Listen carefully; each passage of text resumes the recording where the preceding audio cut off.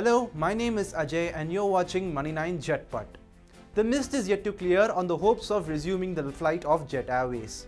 In April 2019, Naresh Goyal had to shut down Jet Airways due to lack of cash. After this, a good news came in June 2021, which was about the resolution plan of the company.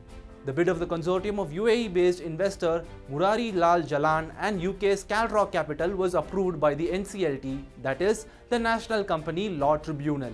Since then, the round of bad news has been continuing. The procedural delay has proved to be the biggest hurdle in the completion of Jet's revival plan. The position of the company can be gauged from the fact that AOP, that is Air Operator Permit, has not been restored yet. This permit is necessary to start commercial operations. Apart from this, the company's challenges have also increased with the resignations of some key officials who are heading the revival plan. According to Gaurav Garg, head of research, Capital Via, even 6 months after the approval of the revival plan, the revival may be delayed due to the lack of AOP with the company. In contrast, Rakesh Jhunjhunwala's Akasa Air as NOC and fleet plan. It is likely to be launched before Jet. The new promoters of Jet had announced a capital investment of Rs 600 crore in December and commencement of business in the first quarter of 2022.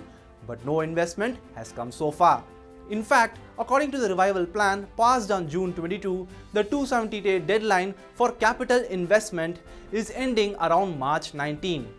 Now, it has to be seen whether the new promoters make Jet take off before March or Akasa will get its wing first.